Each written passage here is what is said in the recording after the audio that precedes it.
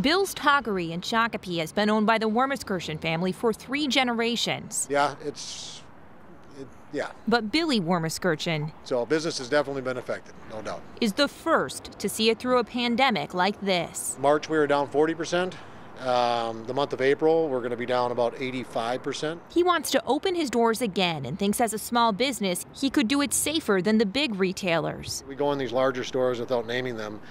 They can be a zoo, and not many restrictions are followed by, and whether you believe it or not, it's there, they're open, it's happening. I just feel there's a bit of a slight against the independents because I can control traffic coming in that door a lot easier than a big business can. There's a reason they come in our doors, and that's that personal connection. Elise Steger co-owns neighboring business Chakra Yoga and Fitness and says if given time, they could safely adjust their studio to reopen for a smaller number of people. Kind of that frustration of like, why do some certain businesses get to open while we can't, when we can follow the same guidelines? It's a huge financial loss for sure. Barbara Demers owns the Pearl Salon. Even if she could open, she doesn't know that she would.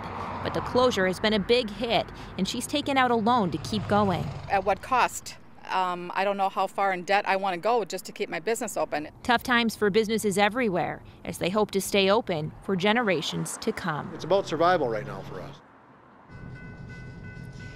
The National Federation of Independent Business, which advocates for small businesses, said today that they're disappointed in the governor's update today. They wish more would have been done to level the playing field between small businesses and big box retailers. Randy? All right, thank you.